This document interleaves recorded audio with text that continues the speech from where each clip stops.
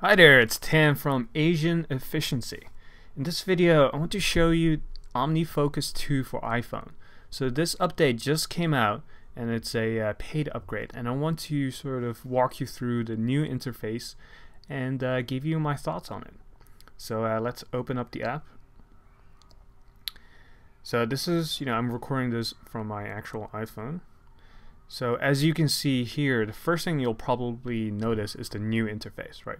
It's white, it's colorful, and it might take some time to get used to, but I actually really like this over the previous version. And it mimics more how iOS 7 looks like. And as I go through this video, you'll sort of see how intuitive it is, which I really like. Now, the first thing you'll also notice is the different colors. It's really colorful, and I really like that. So it allows me to quickly look at things and know where to tap. So it's a very subtle thing, but I really like it. The other thing you'll notice is that the forecast is now on top of the screen. So this allows you to stay on top of things very easily, and I really like that.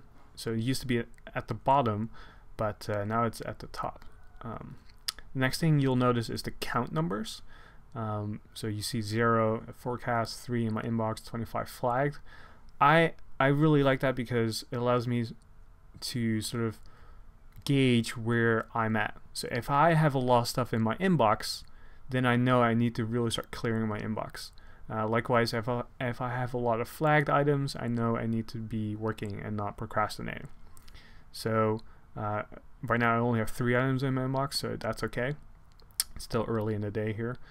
25 flagged, that means though, in my case, I need to do a lot of things. So the next thing I want to mention is the inbox. So let's go over here.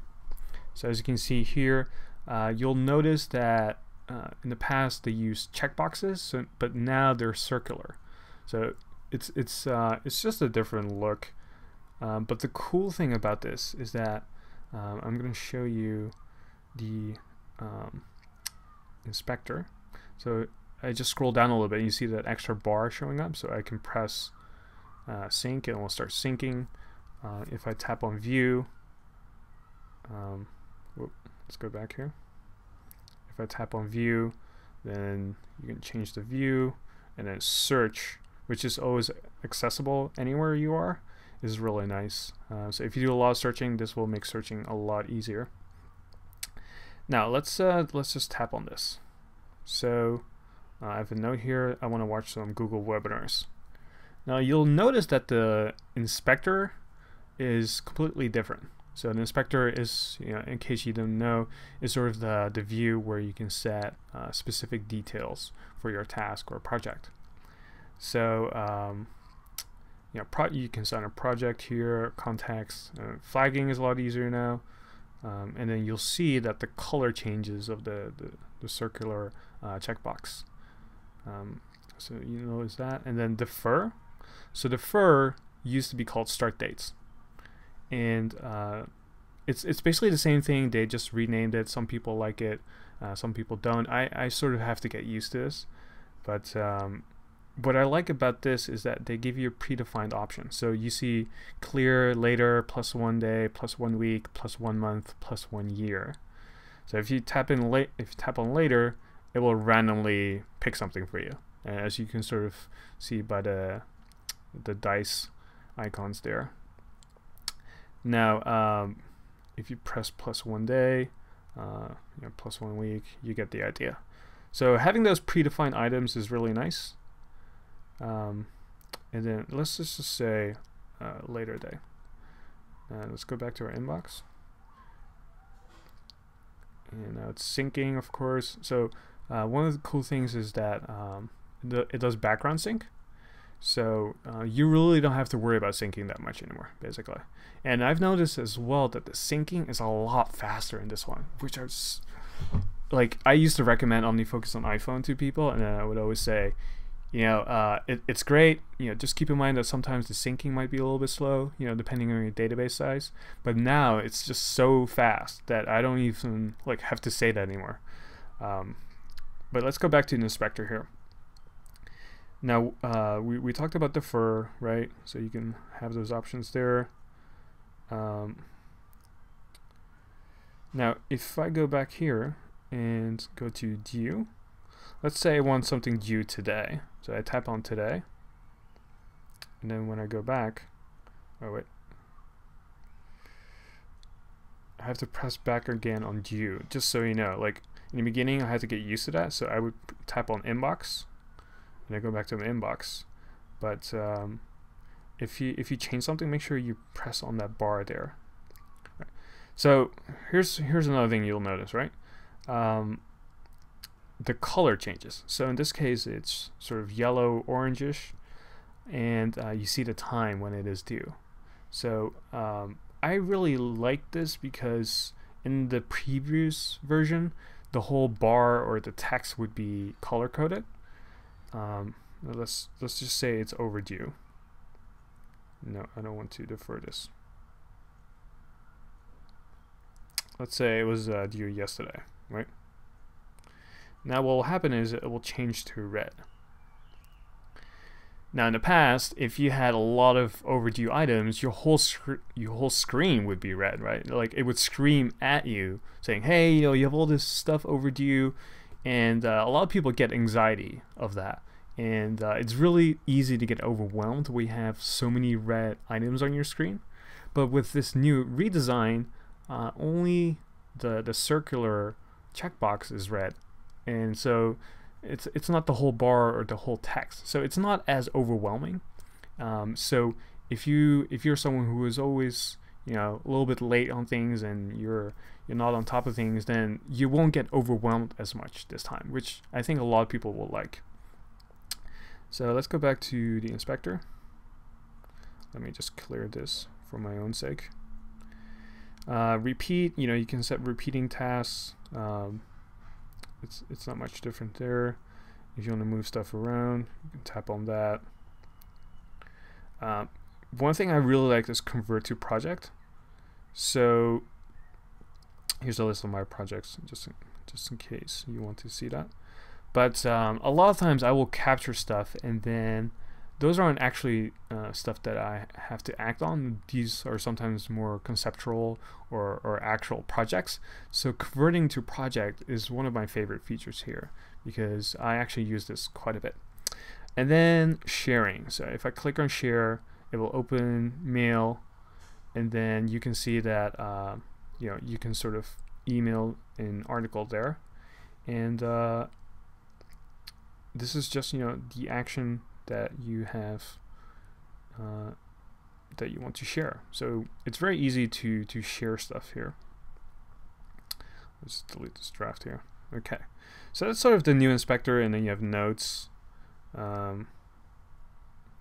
This is a discussion I had with my friend Scott why I don't use phone contracts anymore, but I'll save that for another time. So going back to inbox, we've seen that. Let's go to projects. Now the first thing you'll notice, again, like this bar is hidden initially. So if I go back and show you, but if I scroll down, you'll see that bar again. So you'll notice this throughout the whole app that it hides that option, but because it wants to be very simple the way it presents things to you. So there's always ways for you to customize things, but just know that you have to sort of find that. Now if I tap on the plus icon there, I can add a new project, folder, or a new inbox item. Let's just not do that. Let's go to my agent efficiency folder. Now you see on the right hand side, you see like the folder icon. One thing I wish that would be there as well is right now I can't actually make a distinction between single action lists and projects. So maybe having an icon there on the right would be nice to have. It's just a minor thing there. But you'll also notice that those little circular things under your project name or list name, like those little dots, that's just a visual representation of how much stuff you have in there. So if something is red and overdue, okay, let me just say that this is due yesterday. So I can see it turns on red. And then if I go back, you'll see that the red icon is there. Right. So the more overdue stuff you have, the more red bubbles you'll see there. So it gives you a quick idea of how much stuff is in there and how much stuff is overdue and due soon and all that stuff. So that's pretty cool. I like that. And oh, totally forgot about this. But you'll notice as I'm navigating around, you see that icon on the bottom right. So that's for quick entry.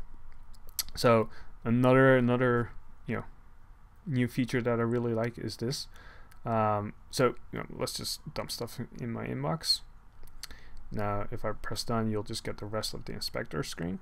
So once you're done, just tap on save on the top right corner and it'll be in your inbox. Going back to the bottom right icon, you know how you have the quick entry box on the Mac, and if you press shift return you can enter multiple things. Well, you can do this sort of the same thing here. So test 1 2 3, and then if I want to quickly enter another thing, I tap on that save plus in the middle of the screen. You see that in the top there? So if I tap on that, I immediately can enter a new thing, new item here, and I just press save, and then my inbox just grew by that new thing. So capturing right now is so easy and so quick. I'm actually debating right now if I should continue to use drafts, because capturing just is so much faster here now. In the past, sometimes it will have to sync something first and then you can sort of tap on the quick entry, but now you can just like have sync in the background and just tap on this thing and immediately store stuff. So I really like that. And you can add notes obviously and attachments, so that's all the same. So quick entry, if you're someone who has to capture a lot of things, if you want to remember a lot of stuff, this quick entry screen is going to be your best friend, and I really like this.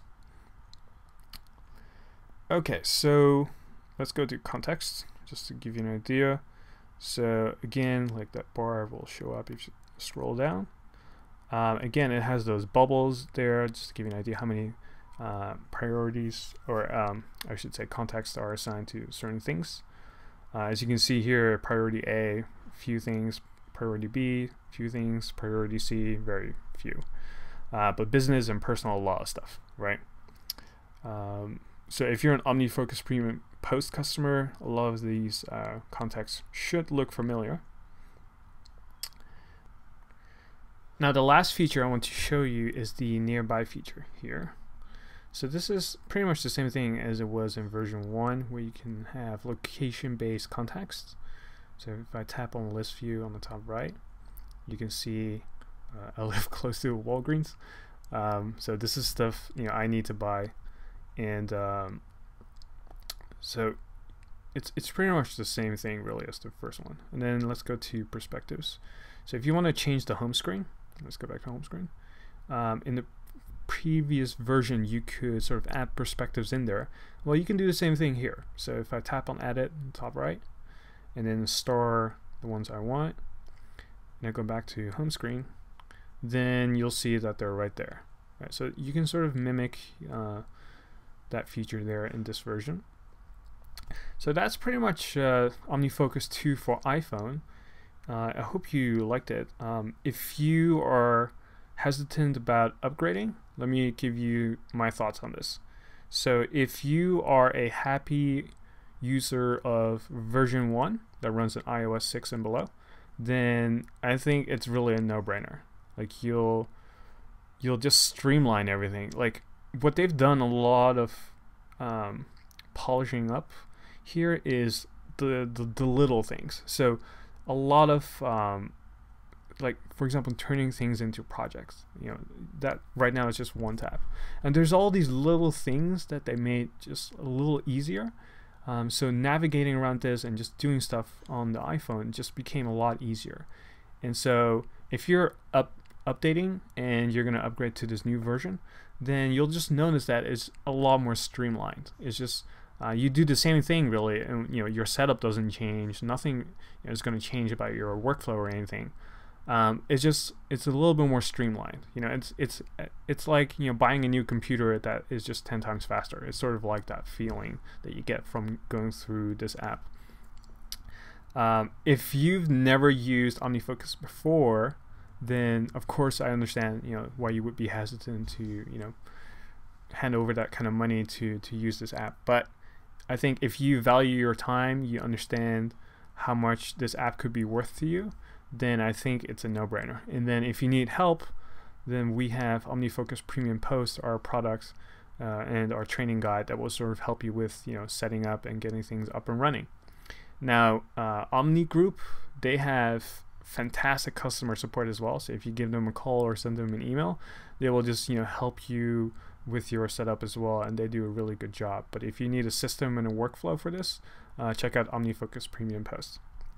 Now, if you didn't like the previous version of OmniFocus, then I think you should definitely reconsider, because the great job they've done here. Now, if it was a system-based or workflow thing, then then upgrade is not worth it, because like I said, this new version doesn't change your workflow that much. It's just a little nicer and more streamlined. So there's no disruptive change or anything here. But if you didn't like the previous version because of the UI, or it just didn't look that pretty, or you found it a little bit confusing, I think you should definitely reconsider because of this update, because everything is just cleaned up, polished, and streamlined. So those are my thoughts. I would love to hear from you. Did you buy the new version? Like, did you upgrade? Let me know in the comments below. I would love to hear from you, and let's get a discussion going on. And I'm sure the Omni Group people will watch this as well and monitor those discussions. So if you have any input, let's help them out. Let's support this great company and for the software that they produce. And I'm happy to say that I want to continue to endorse this product, because anytime someone comes up to me and says, Tan, what's the best to-do list app or task manager out there, I always say OmniFocus, and I will continue to do that, especially with this update, which I really, really like. So if you have any questions, let's get a discussion going on, and I hope to hear from you soon.